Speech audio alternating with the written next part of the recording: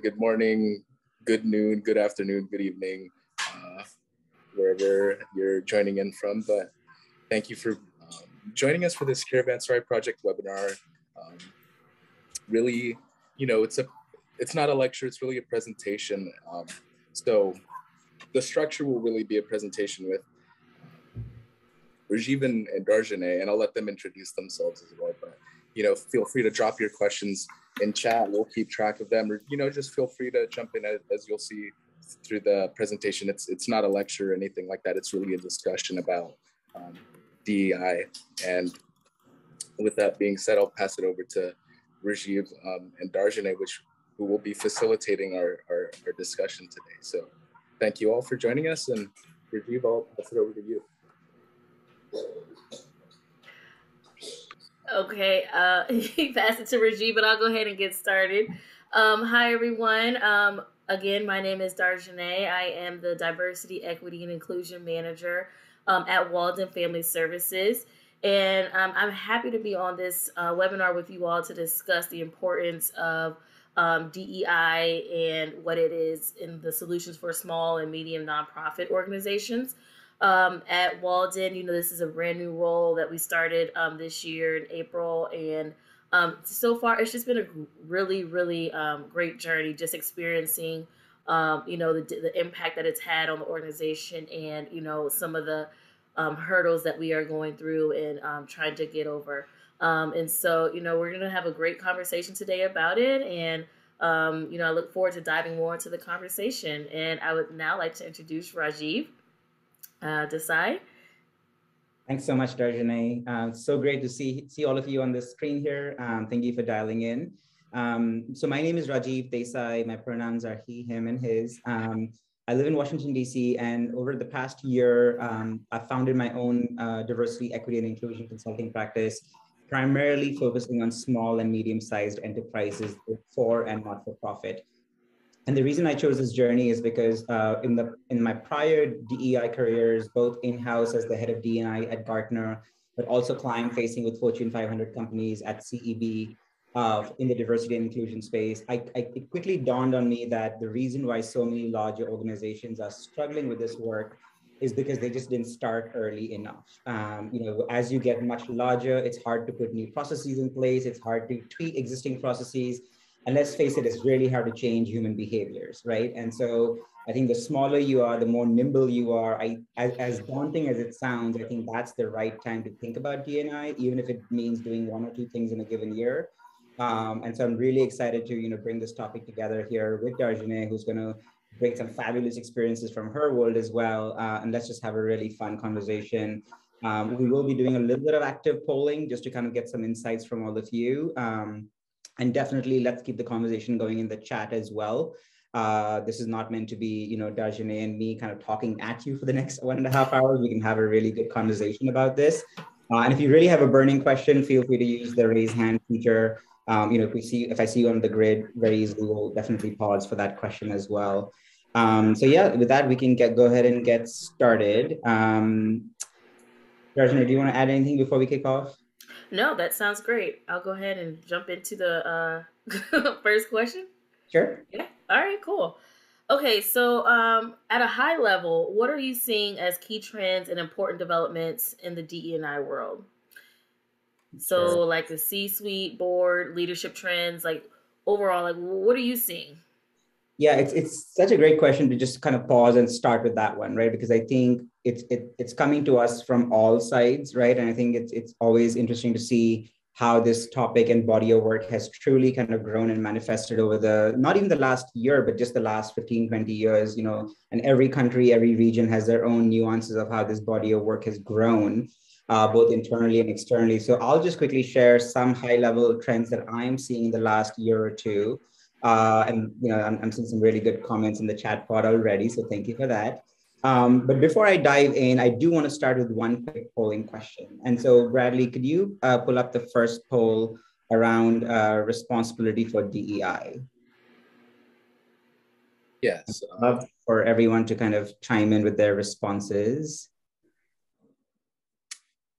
And many of you can probably already guess where I'm going with that question. And as he pulls it up, I'll read the question out. to what level do you agree that diversity, equity, and inclusion is the primary responsibility of HR only, or HR is primarily responsible for diversity, equity, and inclusion? So we're having a little bit of technical difficulties. Okay, no worries. We can come back to that one in a second. So we'll park that one on the side for a second. The other kind of interesting trend I'm seeing is DEI is not just now living in its own little siloed world around whether it be your EEO compliance or your internal data reporting. It's really truly manifesting itself across everything else that organizations are doing as well, whether it be your programmatic efforts of the constituents that you're serving through the nonprofit. If you're in the for-profit world, it's kind of trickling into the ESG, environmental social governance side of the house. It's really kind of becoming an all-encompassing body of work that has its relationships to other parts of the organization as well. If you are serving, marginalized populations, if you're doing any form of work around equity, it's really making its way into all elements of the work that organizations are doing. The other piece that has very quickly come up in the last 5 or 6 years is before there was a lot of focus of just kind of amplifying the diversity of the numbers of your organization. And what that typically meant was let's get better at hiring more people from diverse backgrounds at the lower rungs, because that's where you have the more of the hiring happening if you're a slightly larger organization. Very quickly, we're now looking at a lot of focus, demand, and excitement around getting better at diversity at higher levels as well. So leadership, board, C-suite. It's people want to see role models in the board. They want to see role models in the C-suite. And that gets much harder because there are only that many positions. And that's always a question of experience versus succession planning versus, how do we find that talent? So, but that focus on leadership is definitely coming up a lot around itself as well.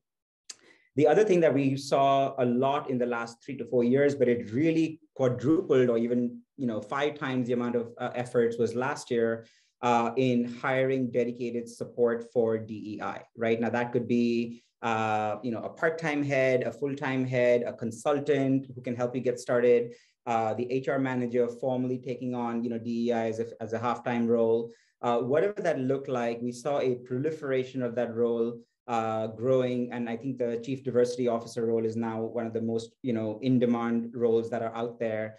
And sadly, that was a lot because of the murder of George Floyd last year, right? We literally saw that as the turning point and it should not have taken that long to make that change happen, right? But it did.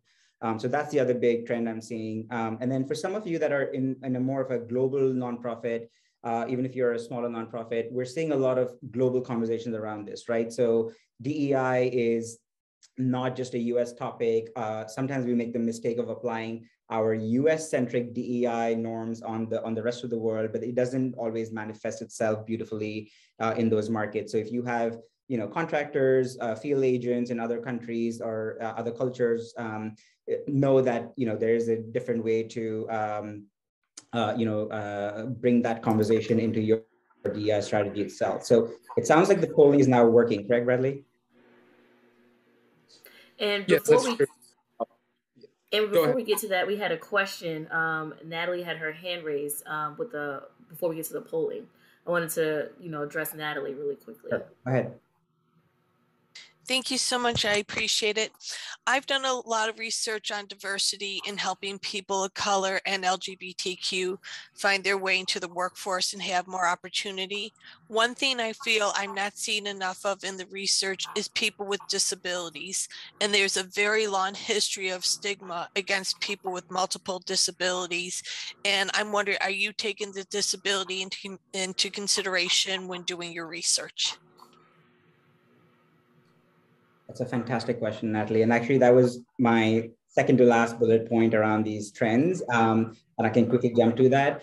The other thing that we're seeing is taking a more pan-diversity approach to the work, right? And even though the numbers are not there, the data may not be there, people are really questioning to say, why are we spending 6 years just solving for gender? Why are we now looking at race and ethnicity? And there seems to be this weird pecking order, right? Like, let's focus on gender first, then let's look at race and ethnicity. And a lot of it had to do with the data we had historically, right? So EEO reporting, affirmative action reporting was predominantly gender globally and race and ethnicity in the US, right? Disability numbers were captured but not shared. Veteran status was captured but not oftentimes used as a way to advance the work.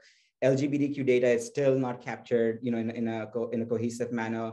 And so the rhetoric has really changed around, okay, even if we don't have the data, what can we do to close some of the equity barriers, right?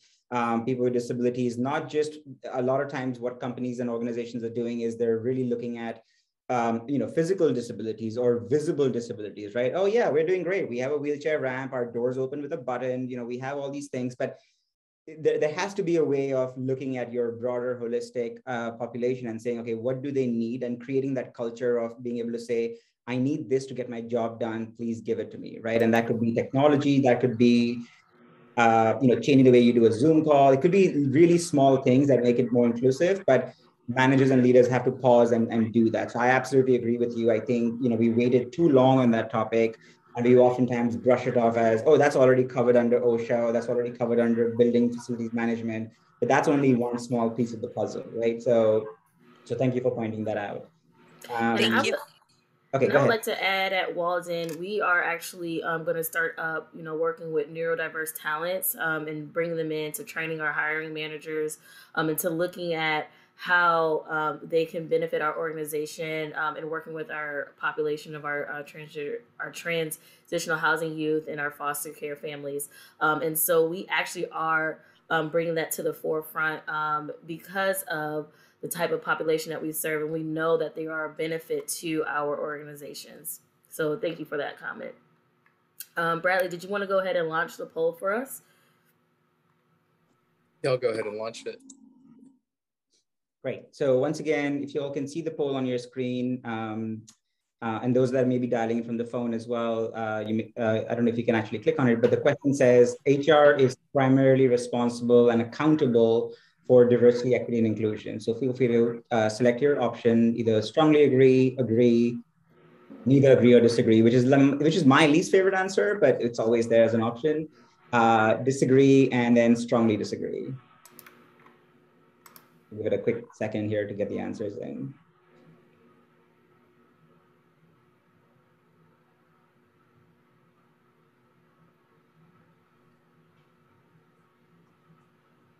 Bradley, if you can see a good amount of responses, feel free to show us the results or just announce them. Yeah.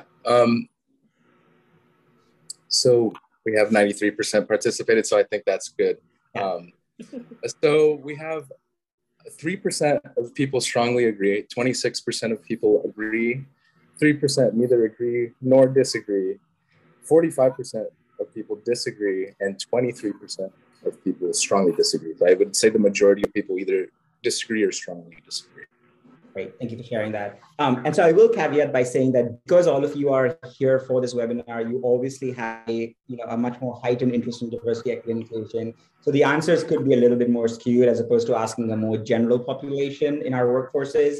That said, I will say I did this poll with a similar audience on the for-profit side of the house earlier this year in January, and the numbers are far higher here to say we disagree that HR is primarily responsible, right? So clearly the tides are turning, the awareness is far more amplified that it's not just HR's job to quote unquote fix DEI.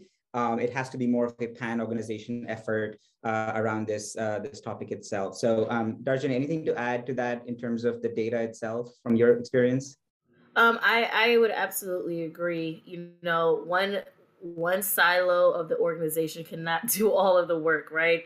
And it has to be across multiple departments, multiple entities in the organization to push the work forward. And so I can definitely tell the difference. I just was having a conversation the other day with one of my colleagues where they did not have the support from their senior leadership team. And you can tell the difference when you get pushback and resistance when it is not across the board and who want to push the organization forward with utilizing the diversity, equity, and inclusion tenets. Yeah, 100%. And the other caveat I'll add to this is, at least in some of the medium to larger organizations, as much as we always say HR is there for its people, HR has to play a double role of protecting the organization as well, right? And that typically is at odds with moving the dial on some DEI efforts, whether it be, changing behaviors, changing, implementing a cost for a new project, or changing the way you hire. And so that's another reason why it cannot just be HR driving it, because you almost have like an independence issue, right?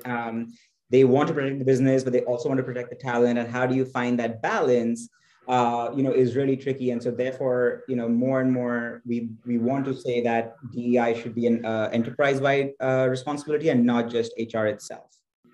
Absolutely. Let's go ahead with the second poll, Bradley, which is around CEO and board accountability. So here the question is, should CEOs and boards be held accountable for DEI outcomes? And the keyword here is accountable. So feel free to go ahead and select your options from strongly agree to strongly disagree.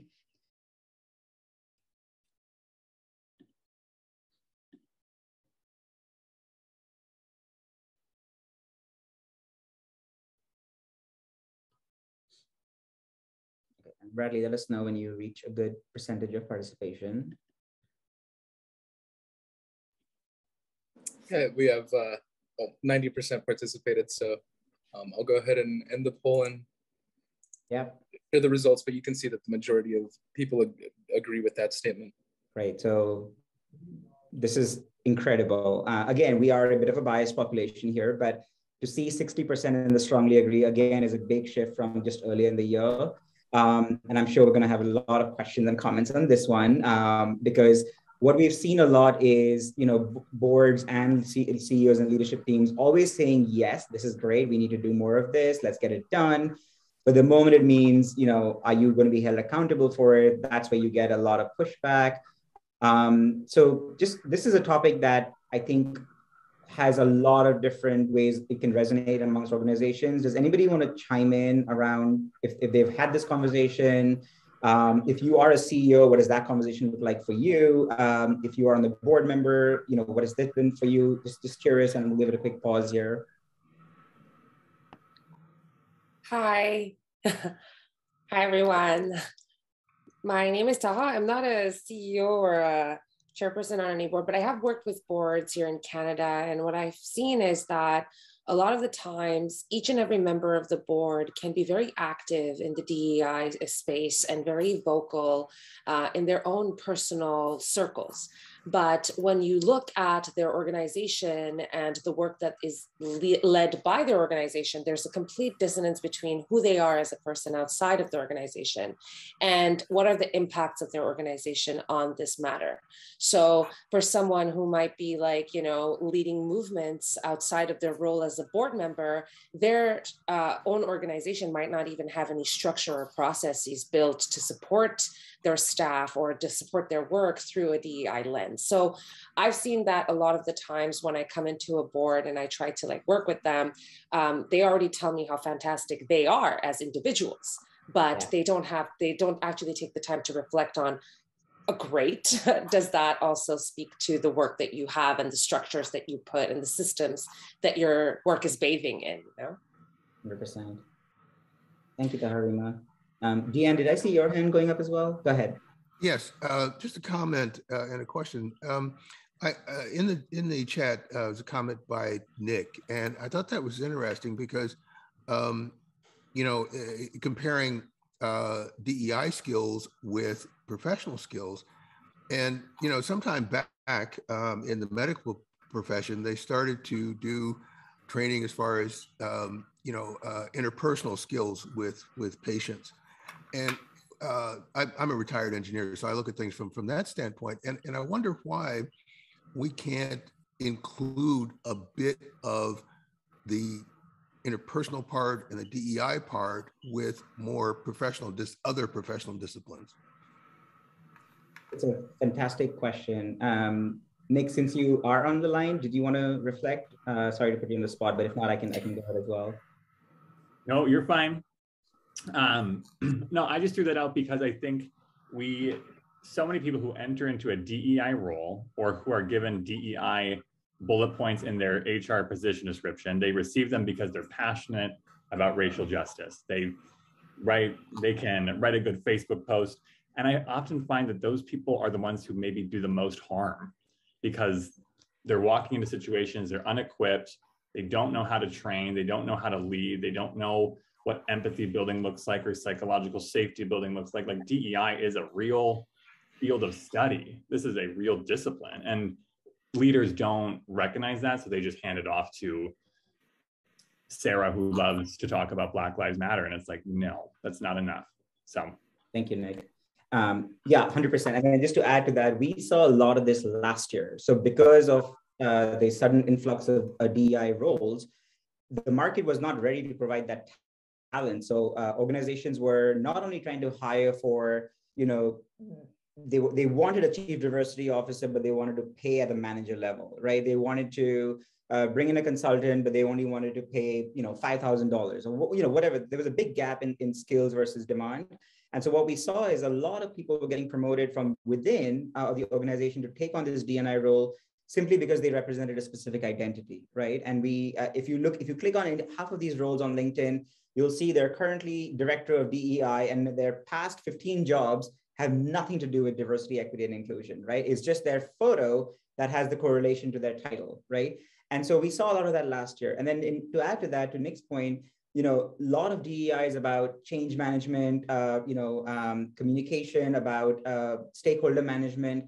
And if you want to truly embed DEI into every aspect of the organization, you have to know their world as well, right? So how do those processes work? How does a marketing process work? How do you create photos and brands? So I think that level of agility and that level of process mapping is also a skill. And then the last thing I'll say, Deanne, to your point is, yes, I 100% believe that DEI, skill building, competency building should be woven into your existing training as well, right? So you can't have new manager training for 2 days in the beginning of your manager job, and then 6 months later, you get a unconscious bias training, right? Like those two should be smooshed together, right? Because as you are learning how to be a good manager, you need to know what role bias plays in that role itself. So I think we've answered this question in a few different ways, but suffice to say, I think, it's a strong body of work that needs dedicated support, and there's a way to embed that into the organization itself. Darjani, anything to add from your side?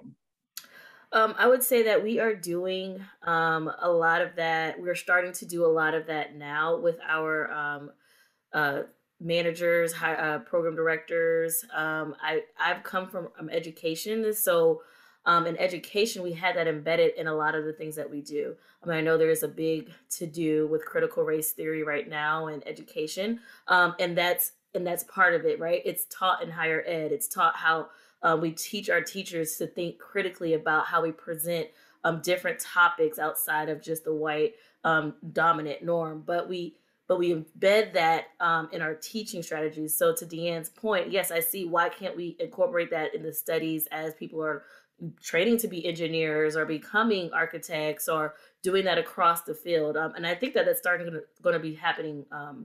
The trend is going to start happening in higher ed across the board, not in just silos and specific subjects. And for Walden, we are starting to, in the next year, looking at how we can do better training around this to support our leaders, to support our management, and to acknowledge where they are and to support where they are and to help them move forward. Was there any other hands raised before we moved on? Anybody else wanted to jump in on that? Okay. All right. Just the last two pieces I wanted to cover on this broader topic of trends, and I'm loving this discussion because it's going to set the stage for some of the other questions. The other big piece that is really driving this body of work now is the notion of employee activism, right? Employees are truly holding their organizations responsible, and they want to hold them accountable for taking up more of a stance. And I think this would be even more prevalent in the nonprofit space because by nature, we're all doing good in the nonprofit space, and we want to do better at, being better stewards of DEI. So the kind of the grassroots level activism happening in organizations is really, really strong now. And I think that's going to create, a lot more demand for this work. And I think the earlier organizations can get ahead of it, the better it is for everyone. Let's do the last poll real quick, Bradley, around, and this one I'm really curious about, especially from y'all's lens.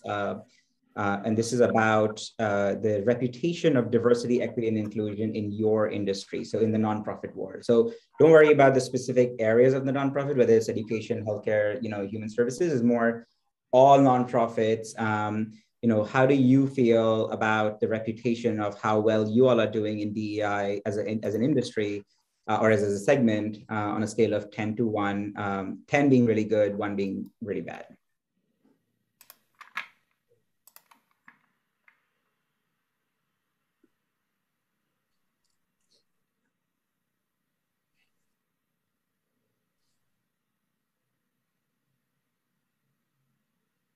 Are we going to hit 90% again, Bradley? We're at 80%. I'll give it a that's couple clearly we're getting into survey fatigue, so we're not. This is the last one.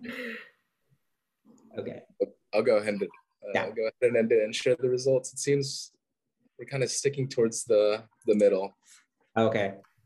So we have on there. Yeah, and this one I would expect something like this, simply because we are in our own sectors and our own segments, and we may not have that kind of global view across the US even. But any kind of qualitative remarks on this from the audience on the line here around your DEI reputation in the nonprofit space? Dean? I would say it varies dependent upon which constituency you're talking about. Yeah. Okay. What I've seen as far as women, yes. As far as Black folks, not too bad. As far as transgender folks, not at all. So my reply was, kind of a mental averaging of those. Thank you. Natalie, you had your hand raised. Yeah, I feel it's also not very good. And I admit, I've been guilty of it when I first launched my organization, when I was first finding board members to come and take part, because my topic is a little more of a stigma. I help people with epilepsy. And because a lot of people don't understand it, it's challenging to find people to advocate for it. But when I first launched my organization, I was the only one. Still right now, I'm bringing 2 women on now, but I was the only woman on the board. And here were 5 of us at 1.6, and it just didn't look good. And it wasn't one thing I brought up to my board this year was, as we grow long term, me being surrounded by a bunch of guys and not having much diversity, who's going to want to become a corporate sponsor? Who's going to want to invest long term if we don't bring some diversification, bring people of all kinds into our organization and strengthen it? But I have to say, starting, I found it to be such a big challenge in trying to diversify my board. Thank you. We had a comment in the chat box by Ellen.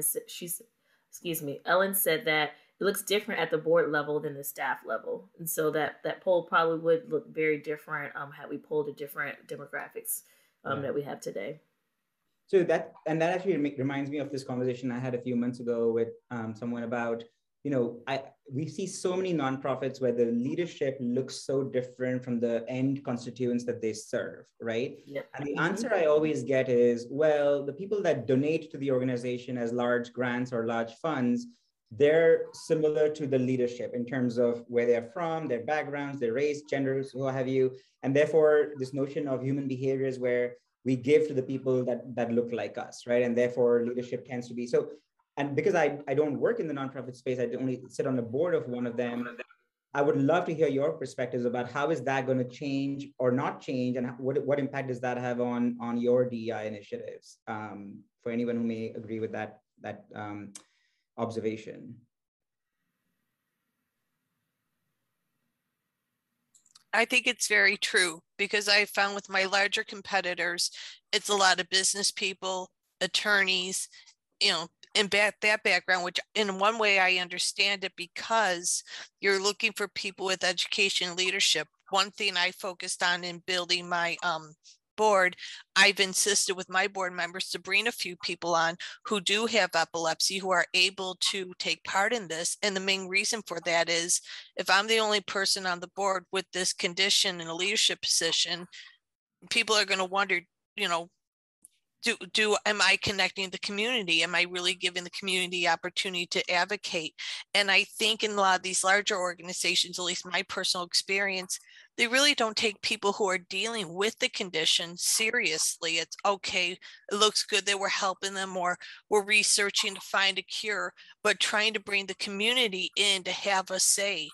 I can't tell you how many walls I faced to the point where I said, you know what, I'm just going to have my own organization if I can't communicate with these larger ones. And I think that's a very big issue. Thank you. Lena? Hi, I'm sorry, I had a bit of a challenge with my reactions there. Lena Paredes, I'm with a foundation called the Guillermo J. Valenzuela Foundation in the Inland Empire, and I am the vice chair of the Inland Empire Funders Alliance. And as the name suggests, it's a group of funders. And I just wanted to respond to your question, Rajiv, about funders looking like the leaders of nonprofit organizations and them being white. I can't say this for the entire country, but I know in California, we have a very strong trend towards leaders of color in philanthropy. And philanthropy, I think that, philanthropy that is trying to really come from a social justice and equity lens is really trying to do its part to encourage and support DEI efforts at the nonprofit level, and to, in particular in some of the examples or experiences I've had, to actually implement DEI in our own institutions as well. So we try to influence the nonprofits to the best of our ability in this direction as well. So the other thing I want to say is, when organizations say, well, we want to diversify our boards, I hear this just incredibly frustrating comment. Well, how do I ask somebody to be on my board just because they're a person of color? And, my response is, you don't ask them to be on your board just because they're a person of color. They have talents and skills and experience because of who they are, because of their backgrounds that you need to investigate as being potential assets to your organization as well.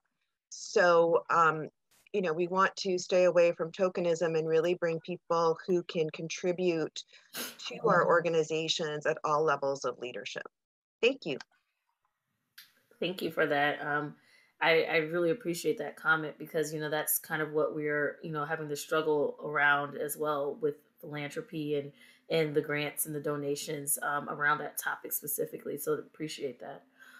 Sharon? Hi, I'm Director of Development for NAMI here in Austin, Texas. We're around mental health. And I have to tell you, perhaps it is what we do with mental health, because as we know, that has no boundaries for age, community, anything like that. And that's just part of our messaging. So I have found that I'm not having any sort of problem getting, when I ask people if they would like to be on the board, or they'd like to help or to donate in terms of diversity. I will tell you that right now we are pretty much serving white upper middle class right now, but it's very much with mental health that it's everybody. So messaging has really helped us get that through, and we're not seeing any, I'm not seeing any sort of problem there, so. Great. Thank you for sharing. Thank you. Anyone else? I'm loving the discussion here. Okay. Can I add, Rajiv? Sure, go ahead, John. The other thing that I found sometimes, people in the community don't know how to connect with the boards either. They're not prepared. They don't really feel like they would qualify for board service. Mm-hmm. I think it's really important to help people better understand that, you know, you don't have to have these special qualifications. You are special as you are, right. And that you can come and we really want what you are bringing to us and not this preconditioned. Because I, you know, when I invited a few people to my board, they were like, well, I've never been on a board before. I said, well, that's good news. That means it's like you don't have to unlearn, right? And then, you know, it was like, but I don't know if I would, you know, if I'm qualified. It was kind of like, you know, you just don't understand that the people on the board aren't any more qualified than you. So I think really changing that part of the narrative is also important so that we attract and when we recruit people, they're willing to join the board. 100%. Go ahead, Deanne. The thing that strikes me is that, yeah, it is a challenge to diversify a board. I mean, that's a given. And it can take a while to do that. But until that happens, you have to be very particular about making sure that you connect with the constituencies and what's going on and try to understand that, because if you don't have that linkage, you really have to make a point to discover and make those contacts otherwise. Yeah. I feel like, oh, go ahead. No, go ahead. So I feel like, just to wrap up this little piece here, I feel like so much of the conversation around board leadership and board diversification now also happens at diversifying your C-suite, and also has a little bit of a trickle down into how you hire, right? So to the point made earlier about, you know, not hiring just because of their identity, we hear this so much from managers, right? Oh, should I just go out and hire this person because it'll affect my diversity numbers? And you know, the answer is no. That's not the only reason, right? You look for the skill sets that you need, and the way and we'll talk a little bit more about talent acquisition in a second here, but it's really more about opening up the pool that you hire from, you know, looking at your requirements a little bit more, even for your job description, for your board chairs and your board roles. You know, are we unnecessarily loading it up with years and years of, you know, bullet points that really have little to no value of the board, right? It's just something that somebody put together many years ago. The only other comment I want to make, and maybe it's a question, is how much of this now are you facing from your external grant-making organizations, your big donors? Are you getting the diversity, equity, and inclusion pressure from external sources? And I'm just curious to hear if anybody has any comments on that. And is that then driving the board to think about this more strategically? I think Mary Frame might have some good points on that one. In relation to what grantees are looking for? Yeah, so increasingly we're seeing, you know, either it's in the questionnaire when you apply for a grant, or, you know, on GuideStar, you need to submit your board diversity numbers so you can get a better rating. So just curious about external pressures to keep the nonprofit, going. Yeah, I mean, we definitely see that in a lot of the grant applications, and like you said, people are asking for the information. And I guess my thing is, I don't know that always translates to the most positive reason to make this kind of change. Sure. Or the most genuine reason to make this kind of change. 100%. So I think they think that they're being helpful and promoting, and it doesn't always have the effect they want.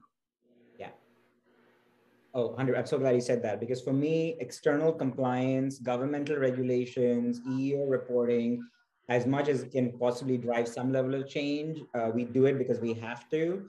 But this body of work is so much more than that. It's about doing the right things. And then that part will become easier once you focus on this in a more holistic way, right? Otherwise, you're constantly chasing regulations. And, you know, next thing you know, one county will say, now you need this numbers, and now you got to start this project. That chase is very annoying. So you don't want to get into that place. So for Walden, I do quality assurance. So I do a lot of the data collection. And I think that was a perfect example. You know, you had to do the EEOC form. Okay, I can help you be compliant with it, Now you have the information. Do you think there was any discussion about what to do with it? No. Right. But then I think through bringing on, I mean, Darjane has been a great help to us to be able to take that compliance requirement and actually then figure out how to utilize it to implement real change in information in our organization. And if you don't have someone championing that, the compliance isn't going to get you where they want you to go. 100%. It's what I always jokingly tell my clients, right? It's you can tell me how much I weigh on the weighing scale, but if you don't tell me how to get healthier, that's not going to help me, right? I'll just keep getting the same number over and over again, yes. Right? I need to know everything else about that number. So, yeah. Having a chart over time of that number doesn't help you. Right. Thank you. Lena? I just want to add to that, and you know, as a funder, I like to think that some external pressure can be helpful, biased for sure.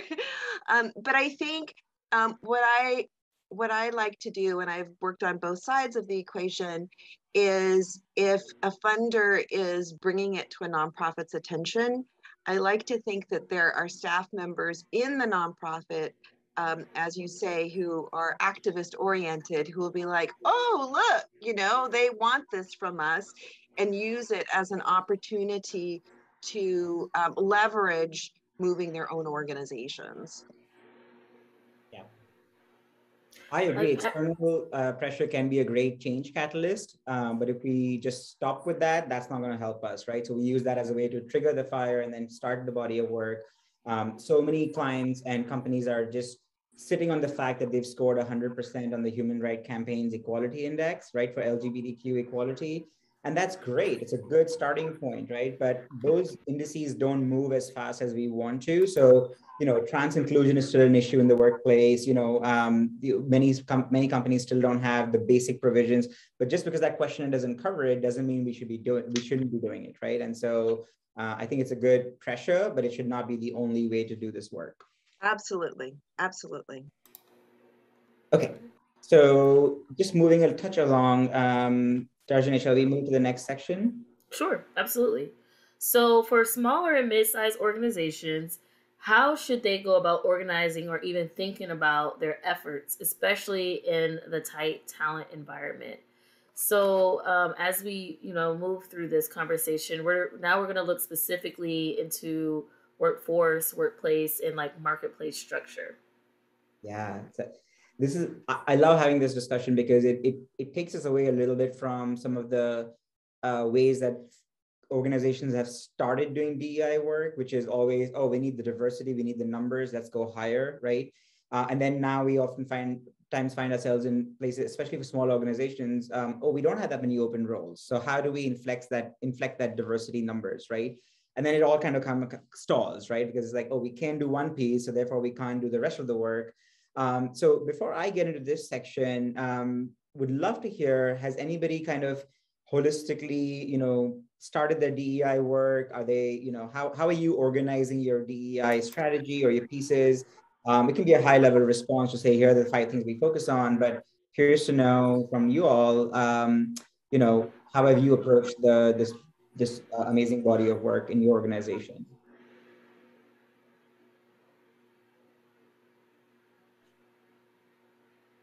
Or is that why everyone is here? I can share. I can share. Hopefully, get others to think about what they're doing. And so, some of the things that we kind of started to look at is when we do, we have our anti-racist statement on our job description, right? So I attended one of Caravanserai's webinars from they had a seed partnership presentation. And, it kind of struck me. They were like, we are moving in this direction. We are an anti-racist organization. We support our LGBTQ. We're welcoming and affirming. And we put it on our job descriptions. We put it straight on our job descriptions. We wanted people to know if they're going to apply to our organization, then this is the type of people that we want to attract, right? And so we put it on our job description as how we're going to, the type of people we want to come to our organization and be at our organization to help push this forward. we started looking at our, our how we recruited, where we recruited, the type of people we recruited.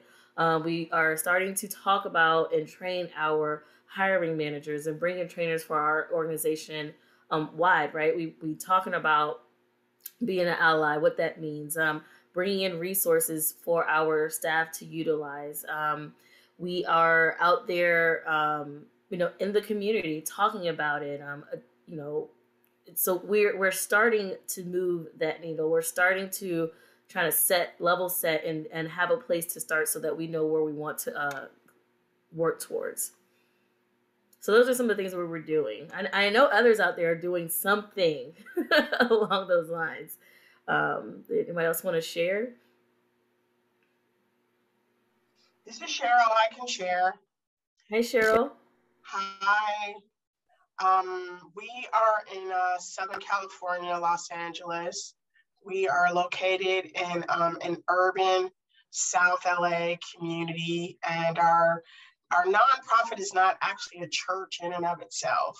It's we're like an association of churches. They pay a membership fee, and then we provide contract services for different small congregations. We typically cater to storefronts with memberships less than 100. So we've been there for 25 years. So as the demographics have changed, our early questions when we started was around where are all the Black men? This was in 1995. Where are they going? Well, lo and behold, they're in the prison industrial complex. That's what we discovered. So our work centered around that. And that was like our diversity, our first, walk into diversity inclusion. How do we include individuals from these that have criminal histories? That was a diversity element for us. So diversity and inclusion is a gigantic definition that really starts with who shows up. So for us, it's the love and the faith that ties us together. That's where we connect with other races, genders, age group, sexual orientation. That's where we connect, where we're looking for people of faith. So that's been our statement on our sites and our programs that really says we begin with the faith, love is for all. So that's that's part of our mission, sharing our mission that love is for all. Doesn't mean it's perfect. So that's one thing that we do. We use our mission to find something that could be central to whatever your cause and purpose and passion. We didn't want to leave anyone out. We didn't want to be too small. The second hurdle for us started coming after 2010, and we realized now we're asking, where are the youth? Nobody wants to go to church anymore. People are not Christian. These young Black people everybody doesn't want to do that anymore. And so how do we get them engaged? So that became our next issue, and engaging those individuals 13 to 30 African-American, because we serve African-American churches, African-American populations. And in Los Angeles for the past 25 years, that's been a tough mission statement to hold the line, because there is a call for racial diversity, but we experience racial disparities greater than anyone else. So we were always able to still make the case because the science, the numbers add up. And I would force funders and corporate allies, look at the data. This isn't about what we feel. Look at the data. The data says we can say this with integrity because the data supports it. So that was another thing. We constantly revisited the relevance of our racial focus and made sure that organizationally, community-wide, at least our community, that we continue to look at that data with an eye that will be open to whatever it tells us. We're not going to engineer diversity. It's impossible. It's one of those things that's hard to measure. I don't know how these institutions you're talking about measure. So that's why I was listening, like, how do they actually, it's something that's hard to measure. So we started with that, and this led us to our work today. Our COVID response included youth ambassadors to help message to young kids of color, get the shot. Yeah. You're worth the shot. find the shot. You want the shot? And so having that talk, the young people informed us in 2020, if you want to have more young people, you're going to have to pick up the LGBTQ agenda. You're going to have to get in touch because Black kids are into that.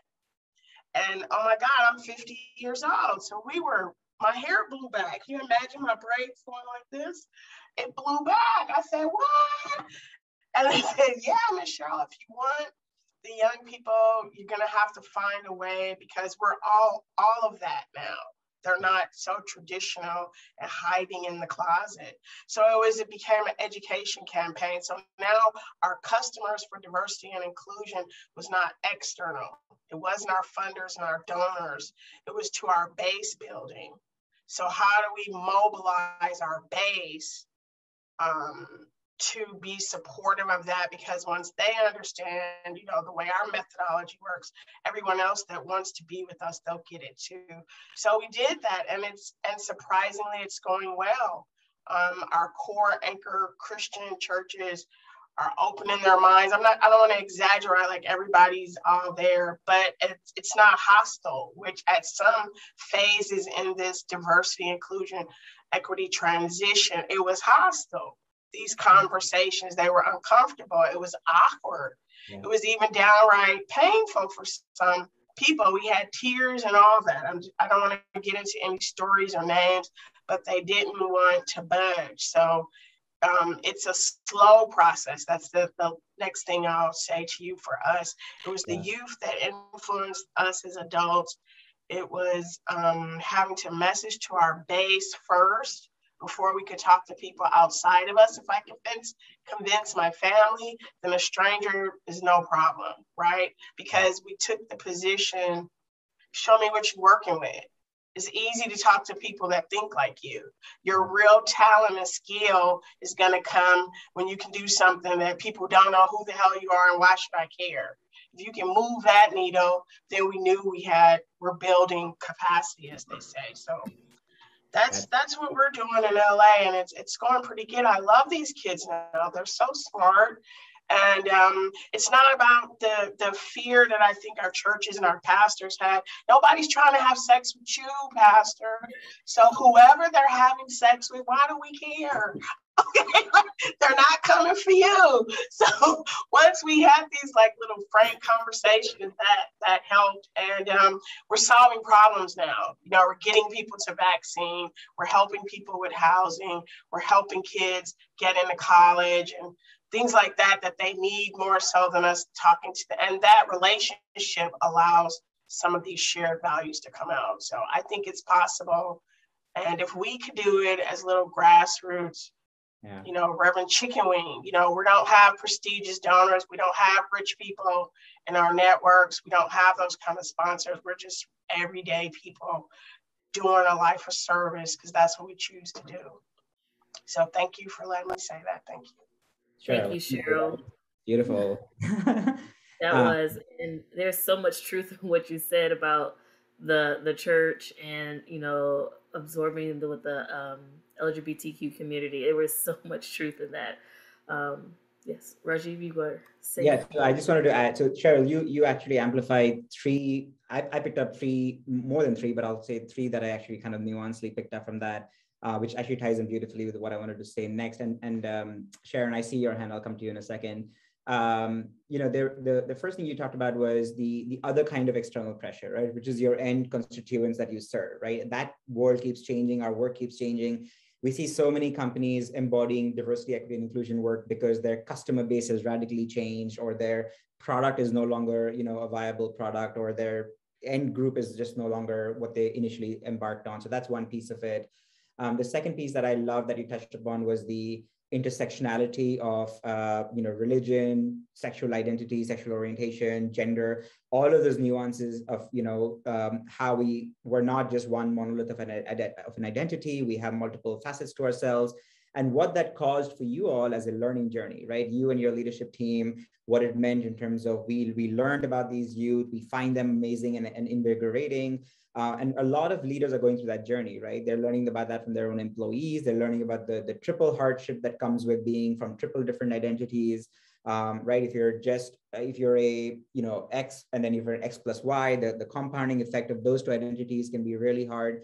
And I think all of that needs to be woven into broader DEI work, right? And again, start small, start slow, but we need to keep that front and center. So I just wanted to add to that. Sharon, go ahead. Sorry. It's okay.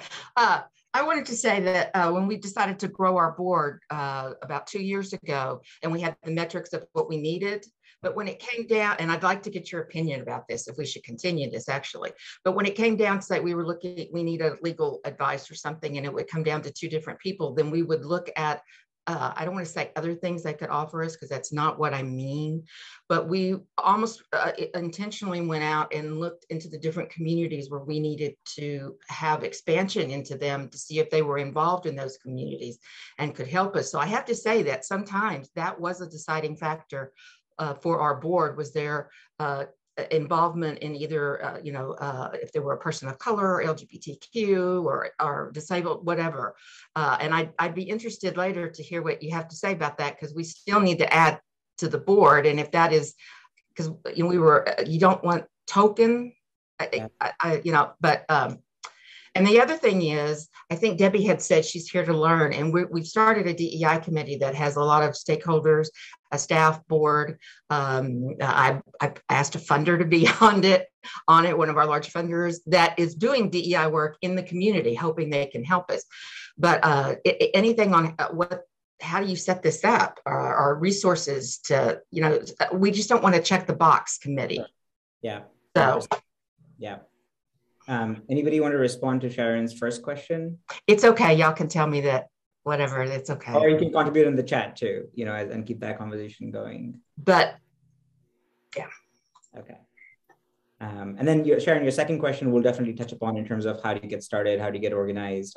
We have about 35 minutes. So Darjane, can we go to the, you talked a lot about the organizing our work. So here's the 3 things I'll just quickly say here is, like I mentioned earlier, a lot of organizations, when they first embark on this journey, the immediate gut reaction is to amplify the diversity element, right? Oh, we need more people of different backgrounds in our organization. How do we do that? We can't fire people. We may only need to hire people, right? But we don't have any open roles, especially in the last 2 years, organizations weren't hiring, right? And so what do you do when you can't hire and amplify the diversity, which is the numbers side of the equation? The way I've been having this conversation with my clients is, the time to buy a fire extinguisher is not when the fire is burning. It's, when things are at calm, you build the processes, you make the changes, you start implementing and trying things. And then when you're ready to hire, that's not when you're trying to reinvent the wheel, right? So, so the way I want to explain this is, I always help my clients understand that, and this might sound very lofty, but just bear with me for a second. There's the first column is what I call the workforce, right? How are you organizing your DEI efforts around the entire workforce that is in your organization? It could be 5 people, it could be 20 people, it could be 2,000 people. And along that body of work in the workforce, I encourage all of you to sit down and just, whoever is responsible for it in your organization, understand what the talent lifecycle looks like. How do you hire? How do you onboard? How do you bring them into the organization? How is work assigned to them? Is it, just because we've always been doing it like that, or are you kind of, building some level of inclusion in that? How is feedback, coaching, and performance reviews done? How is promotions done? How are bonuses paid out? If you follow that entire life cycle, you will see that there are moments where things are very arbitrary, things are very, based on one person's decision. And there's a lot of unconscious bias built into that, right? Now, as we all know, you can't remove unconscious bias from human behavior, but you can put checks and balances to kind of mitigate some of that, right? How do you recruit?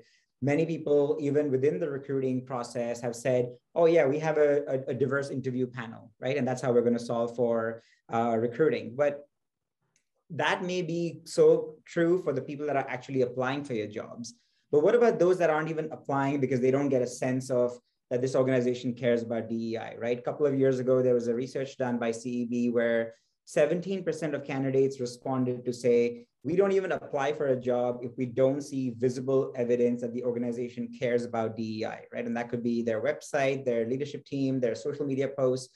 So right there, you've lost 17% of that so-called diverse talent pool, and they're not even entering your pipeline. So you can do all the work you want in that pipeline, but you have to move this body of work further upstream so that you can really amplify those diverse talent pools. So as you look at the employee life cycle within your organization, take more of a process approach, which is where that kind of process skill set comes into very handy. So your engineers, your operations folks, like get them involved. This is where you really want to map out that process and say, this is how we hire, retain, and advance talent within the organization. And where are those diversity and inclusion gaps from an equity lens, right? So start mapping that out. It's a lot of work, don't get me wrong, but if you can start even mapping that out and making a couple of tweaks every year, your processes will grow over time as you scale as an organization itself.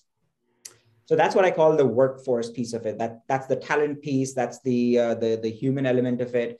Then what I usually tell my clients is there's that middle column of workplace, right? Think of this as your bucket of infrastructure. This is where all your data goes, your policies, your procedures, your office space, your benefits packages, your, if you're business, if you have like facilities across the country to do your nonprofit work, like that real estate, all of that tangential infrastructure pieces that makes your organization what it is and helps your talent groups, evaluate that through a lens of equity, right? Your parental leave policy, your benefits in the office. Now that many people are working from home, from a disability angle, did you make provisions for any access issues from a technology perspective, right?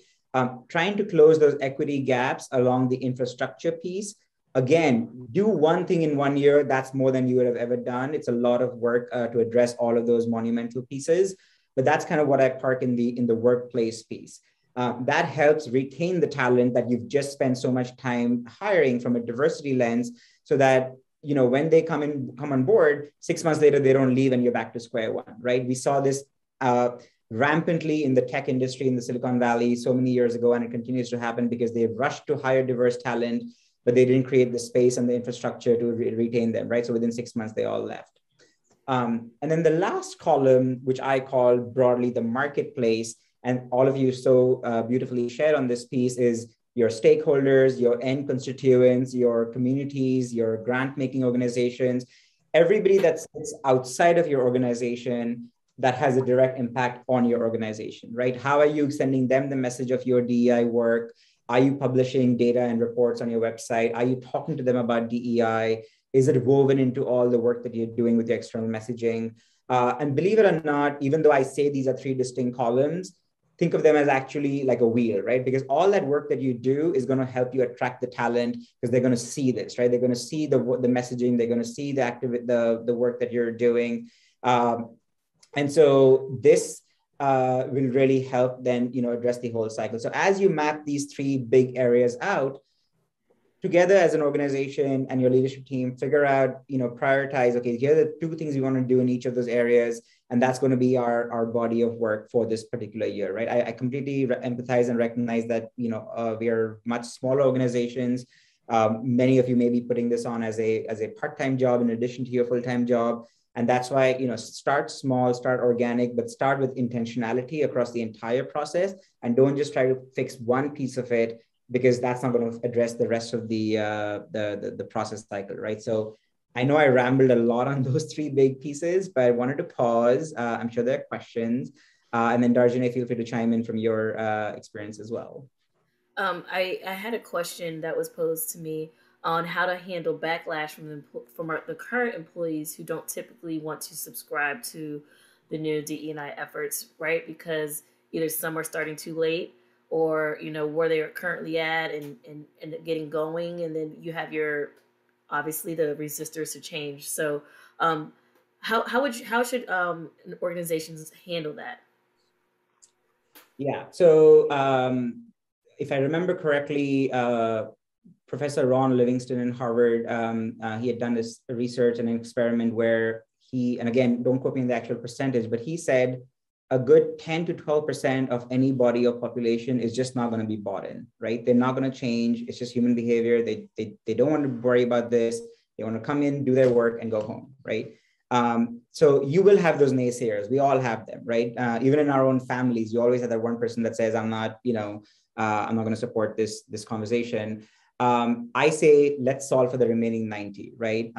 If they cross the line where they are now, blatantly adding to the lack of inclusion or, inequitable processes, that can get into a more of a disciplinary conversation. But I would say, don't worry about that. Always easy to say those 10% are going to, detract the work. Let's focus on the remaining 90% of the organization and help them move forward. Thank you. I have a question. Yeah, go ahead. Can you talk about trust and vulnerability, particularly for the people of color, or the ones that tend to be marginalized, when an organization says, oh, we're going to do this, and they've heard that story before? And what makes this time any different, and why should I commit this time around?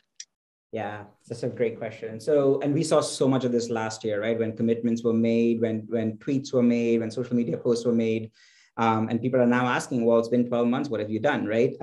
So I think the way, and again, would love to hear from the rest of the group here.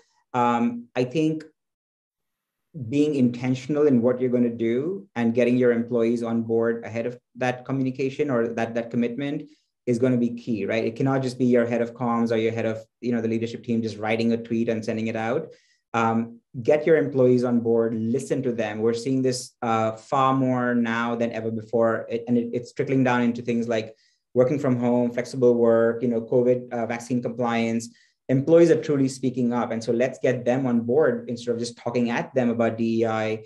And this is kind of manifesting in different ways. Many smaller organizations who don't have the bandwidth to create employee resource groups, which many large organizations have the numbers to support, are creating diversity and equity and inclusion councils, right? It could be a handful of employees who are truly representing the body of the population that your organization has. That's a great way to capture that voice, a great way to kind of trickle down the communications both ways, up and down. And then I say the biggest thing leaders can do is communicate, but also communicate on what you're not going to do and why, right? It's very easy to kind of brush off something because of cost or whatever, but your employees want to hear about it. And I think that also helps building trust. So that's one piece of it. And then the second piece I'll say is creating a more transparent organization around questioning decisions, right? Why were decisions made? How did we land on this decision?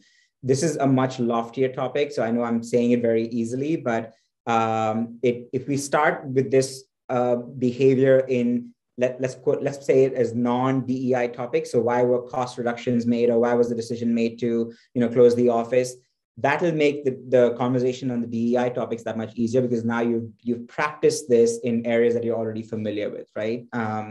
So those are my two kind of recommendations. But Darjane and the rest of the group, if you have something that's working for you, I'm sure the group would love to hear.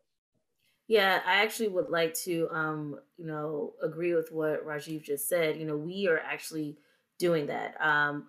When I started, we did a survey.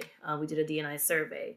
From there, I did focus groups. So I went around to all of the employees, all of the levels, and listened to them, and I heard them. From there, we created our council. I shared the results with leadership. I shared the results with our council. Anytime that we come up with something at our council, I take it back to our employees. I send out a survey. I ask them for their opinion. And I listen, right? I listen. People come to me. They have specific needs, or they ask for they're seeking for something, or they actually have possible solutions. We listen to that. Leadership takes that into consideration. And this also goes back to the need for the support from your senior and executive leadership team to help push these initiatives, to help drive the change. Because if they are not in support of it, you are in an uphill battle, and very little will get done. But because I do have that support, because our organization does want to move forward in that direction, we are seeing positive changes, and while it's not a smooth road, like Raji said, it's definitely, a slow and steady process. But we are able to do these things. We are able to have input from our employees, even if they are not on the council because of whatever reasons, their voice still matters. And because we do send out anonymous surveys, because we do ask for their input, we are starting to get that. We are starting to see the level of involvement and engagement that we are seeking for to help others, move forward, help evolve the organization, and press towards our overall mission, being more inclusive. And while we've always really been, Walden has really been good on diversifying their workforce, right? We've had high numbers, but we have identified that in social services it's low male already. But we are able to, now that we see that, we know that we can actually identify, like when we are recruiting for positions, to keep that in our mind frame. Like, and there's nothing wrong with calling out what we're looking for. A lot of people say, oh, we just want the best qualified candidate, right? They just lean on best qualified candidate. Okay, well, we can have the best qualified candidate that's a male, right? Like we can do those things, right? We can say we are looking for a type of person or something, to help diversify that. It's okay to do that. People are afraid, like, oh, it's illegal. No, you can do that, and so we're able to identify, the gaps. We're able to start refining our processes and procedures, making them more equitable. We're able to now have these tough conversations in safe environments, right? We're now looking at how we can create our workplace to be psychologically safe for all people, no matter what their background is, and acknowledging that, okay, we come from a specific demographic, but how can we be culturally humble to accept others' points of views and to see it and to hear it, acknowledge it, and then, find that middle ground to move forward with that.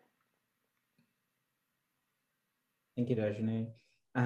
There's one question that I always get, so I'll just address it in case it comes up, is when you start thinking about engaging your employees in DEI work, whether it be through a DEI council, advisory board, ERG, affinity group, just be mindful of two things. One is they also have an existing day job.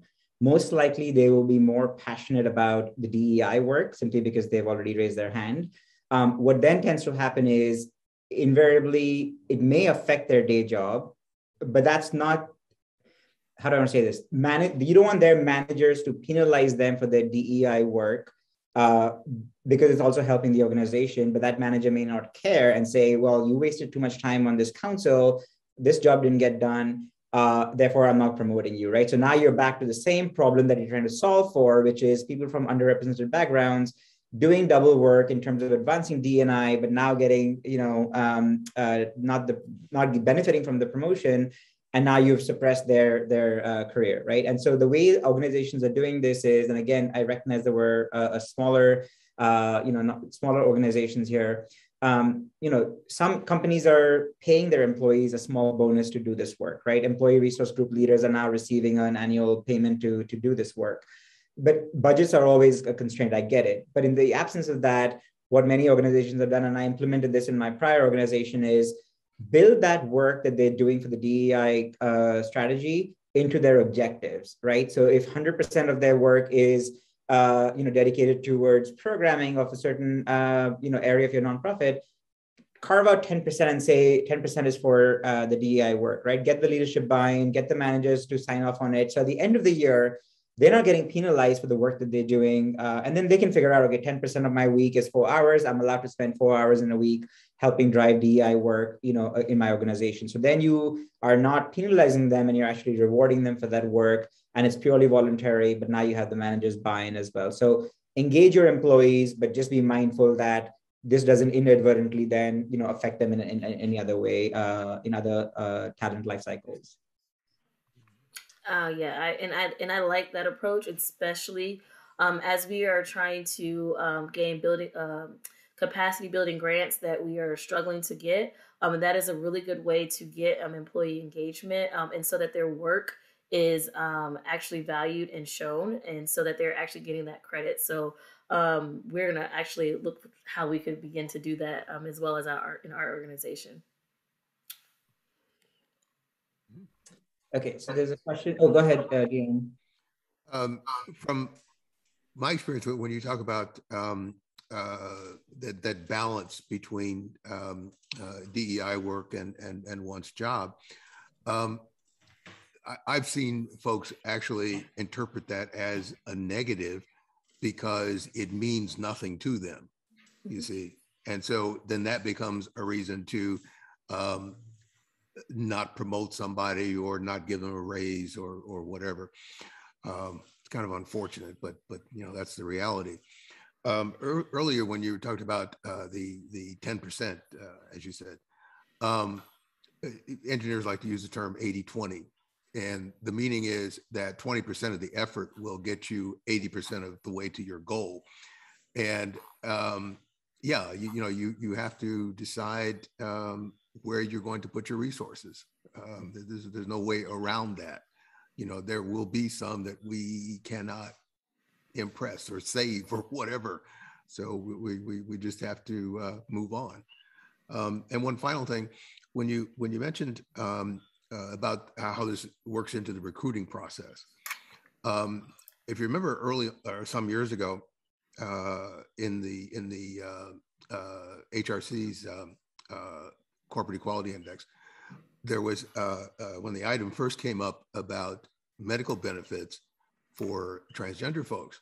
Okay, and I was a part of our employee affinity group, LGBT employee affinity group, and that was a tough sell. That was a very, very tough sell until somebody finally realized, okay, let's couch this in terms of what you said about how people look at a company in terms of what they're doing socially. Okay. Once that statement was made, the light bulb went off and it was a problem. So I think the next year or two, when the amount went up for coverage, no brainer, no resistance whatsoever. So, you know, it's funny how things work. If you find that button and push that makes a world of difference. Yeah. And I think what we're increasingly finding is that button is so different for every organization, right? And this is why it's so tempting to take some other organization's DEI strategy and just kind of adopt it, you know, as your own, and just like, oh yeah, let's just use that template. It'll backfire, right? Because you don't know what your triggers are. You don't know what your internal challenges are, right? So learn from others, but definitely try to build your own, even if it means, like I said, doing 3 things in 1 year as opposed to 25 things. You know, they're yours to build, right? It's yours to own. And I think it's important to recognize what's going to work for you. There were an idea about, you know, the one size fits all kind of thing, that can make your situation worse. Yeah. If it doesn't work out. Right.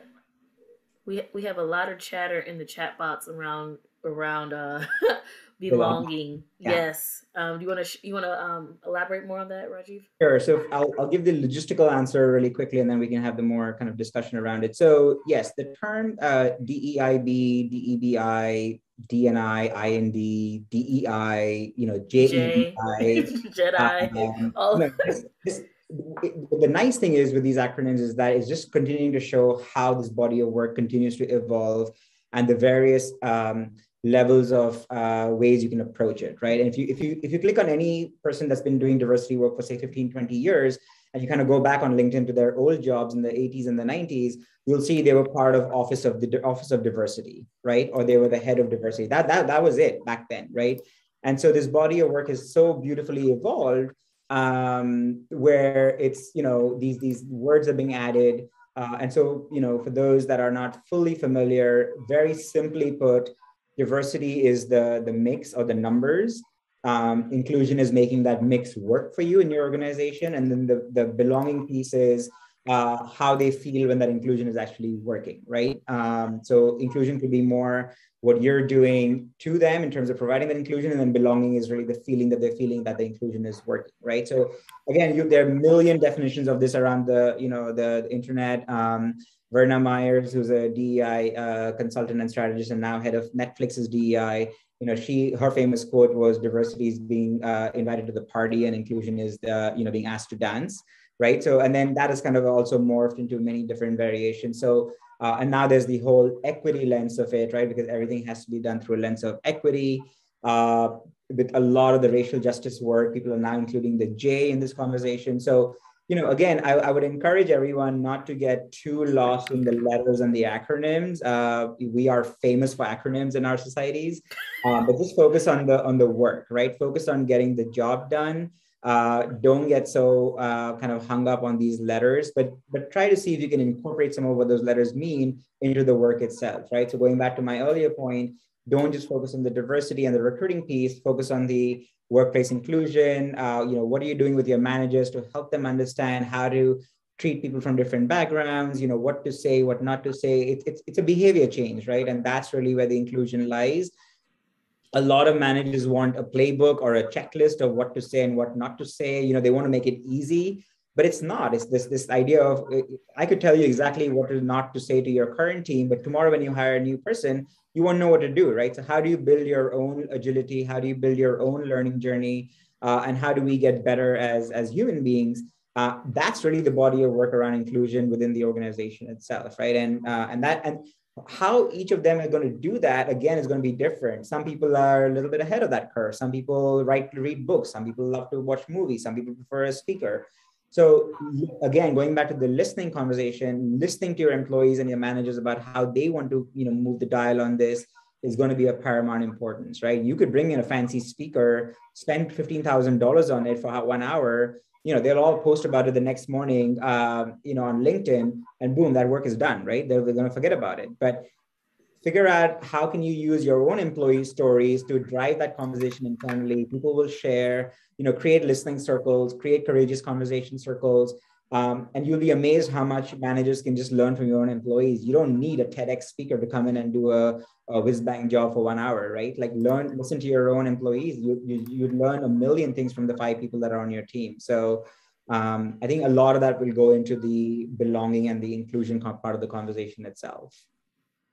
Rajane, anything to add? No, I think you hit it right on the head.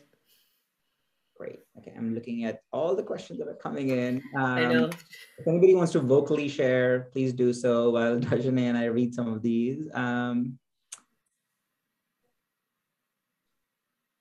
do. I want to ask again, this is Cheryl.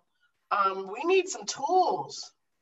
I understand conceptually and cognitively, I get everything you're saying.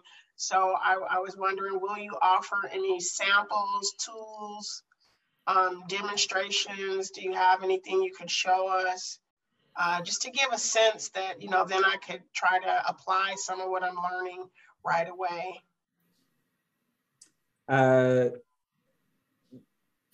Darjane, Mihai, Bradley, feel free to chime in here.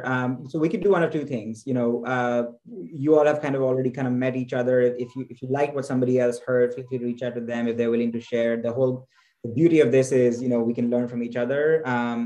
If you're looking for a specific tool, feel free to reach out to me on LinkedIn or email. I'm happy to, try to answer that as well. The reason why we didn't come with a ready kind of, canned deck of tools is because we don't know everyone is on this journey, right? And there's no point showing you 20 tools when you're not ready with the first one, right? And I think going back to the earlier comment, and again, to amplify what Deanne said, we're all on this in a different level. So there's no point, just stealing somebody else's work and, using it. But yeah, we can happily, share and discuss more offline around templates that might work for you. I don't want to steal it. I'm asking permission. I'm asking permission. Yeah. If anyone is willing to share. Yes. Yeah. I will say that a lot of some of the things that I developed and have been working on, I had to create, kind of from the ground up to fit our organization and to fit our needs that we have. And a lot of it is using what we currently had, majority of our policies, looking at, for example, we're in the process of updating a lot of our policies. And for one of them, I would say the bereavement policy is a general example of how it was very standard. We gave employees 3 days. They had to fit, and the person that they could get 3 days from had to be of this category from their immediate family, and it could only be their, their spouse, partner, their, grandparents, whatever, right in the immediate family terminology. But people, we're a foster care agency, and our youth don't even live with their biological families. So how could we expect our employees to fit in this siloed model of what an immediate family is? So that's literally one example of how we took this policy, thought about what a family meant, and we expanded it. We expanded the terms. We expanded who they could apply it to. We expanded the fact that 3 days is not a long time to process and grieve or handle business, death certificates, funeral arrangements. If you had wills, like what if it was an extended whatever? And so we took that policy and we went from 3 days to 5 days that you could break down into 40-hour increments for throughout an entire year, right? So say you wanted to take 3 days up front and then you wanted to spread out the rest of it. We literally chopped up our old bereavement policy and truly went through it and thought about what it truly meant to lose the loved one and who in that category. And then even if it didn't fit, like maybe you took care of your neighbor. We even considered that you were a close caregiver.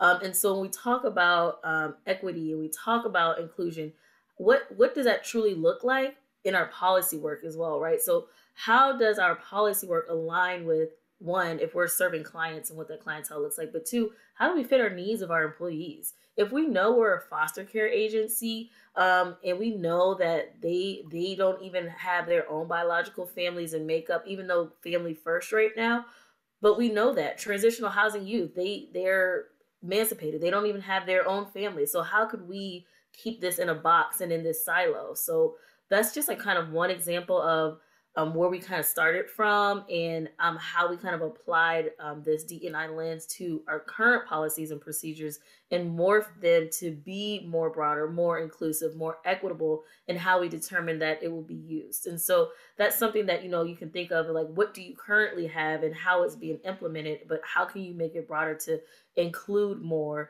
and how it can be delivered. And so that a lot of the things that we have done here at Walden is taking what we currently have, using this lens and how we can make it more, how we can expand upon that. And then when it comes to, the above and beyond that and the work change and the transitions of that, Mary put in a good comment in the chat box, but also it's, you have some of the data there. You have surveys. You use your surveys. They really do help pinpoint where your gaps are. Do focus groups. Talk to the different groups that you're serving, that your employees are at, and kind of look at that data, develop data together, right? And so that really helps drive, the direction, and it helps start the initiatives and where it pinpoints those gaps now so that you can develop that plan going forward. And so that's it's literally from the ground up. If you ever done a dissertation, it's literally like that. That the data analysis, getting that, it's just hard. It's just hard work. It's not easily prescribed. To what Rajiv was saying, it's really, how does it fit the model and the needs of your organization? That was super helpful. Thank you so much, Darjane. I think we're about to start wrapping up. And again, the chat has been so great. There were a couple of questions that we didn't get to, but I think we can save them and we'll have a record of them and we can try to reach out after the call. But yeah, as we wrap up here, this discussion has been more than invigorating and amazing for me. I've learned so much from all of you. And Darjane, thanks so much for, joining as well.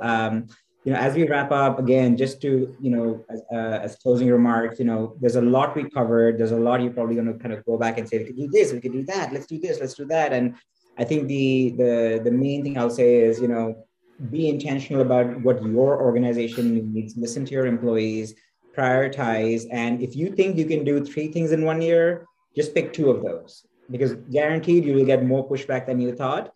And so don't overpromise, underachieve. Figure out 5, do 2.